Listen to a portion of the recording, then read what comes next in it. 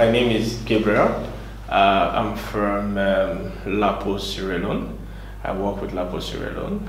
We came all the way from Freetown, and we have a working relationship with Ada, and we are also partners.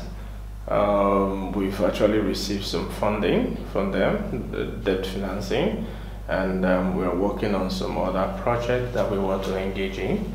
And that's practically the reasons why we're here today. We've been here since Monday.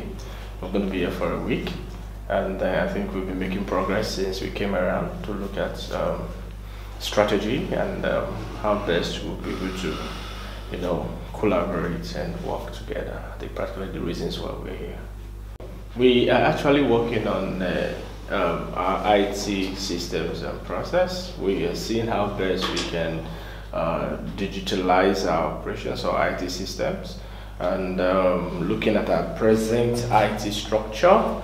We also look into our current operational processes and see how best we'll be able to probably change overhaul, or what best could be done to see how we can actually get what we're actually looking at for. And I think that's practically the reasons why we came around.